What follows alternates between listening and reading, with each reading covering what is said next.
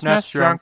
Tetris Attack is kind of a misleading title. The familiar Tetris shapes are completely done away with because the blocks rise up from the bottom instead of fall from the top. So instead of the usual Tetris fare, you arrange blocks by swapping them horizontally 2 at a time. 3 blocks in a row of the same color and shape will clear them from the screen, and anything on top of them will fall into place, which can create combos, as you might expect. The more blocks you do away with, the faster they rise, and the game is over when the blocks fill the entire playing field. But what I really like about the core gameplay is that you can still move pieces around even as you get 3 blocks in a row, so if you think quickly enough, you can arrange combos just as pieces are falling and disappearing.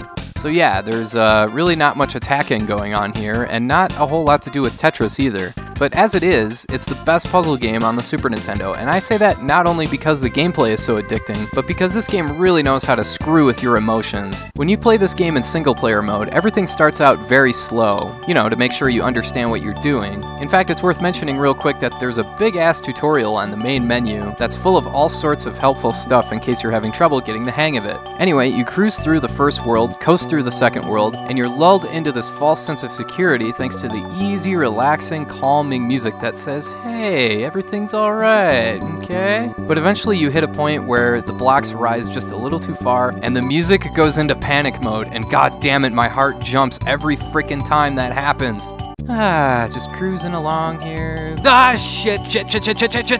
I'm kidding around, but I really like how this game does this. There isn't another puzzle game I've found that pulls this effect off as well as this one does. A good puzzle game knows how to effectively manipulate the player's emotions like that, so as relaxing as Tetris Attack is, it can be every bit as stressful. I don't know of any other Super Nintendo puzzle game that gives me that feeling. I mean, there are a bunch of good SNES puzzle games, but they don't give me the same range of experience that Tetris Attack does. For example, I've always loved Bust a Move, but it gets a little dull after 15 minutes or so. Pieces is a fun puzzle game, but it's 1,000 times better with a second player. The same could be said for Wario's Woods. And even then, the most fun had is just screwing with your opponent. Tetris Battle Gaiden comes close, I suppose, but it's just not as intense, or conversely, not as relaxing. Tetris Attack gives you more bang for your buck just based on the basic gameplay alone. Anyway, this is the odd puzzle game that has a story mode where you go head-to-head with computer-controlled opponents, and not only that, there are 6 different endings to see depending on the difficulty setting. For other game modes, there's the endless feature, which is as you'd expect. There's a 2-minute time limit mode.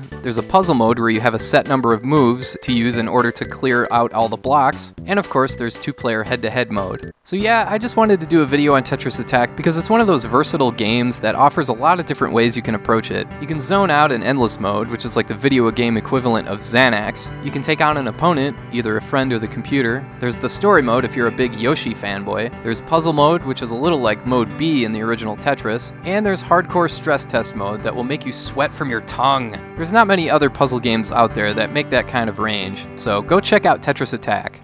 It's the best puzzle game on the Super Nintendo.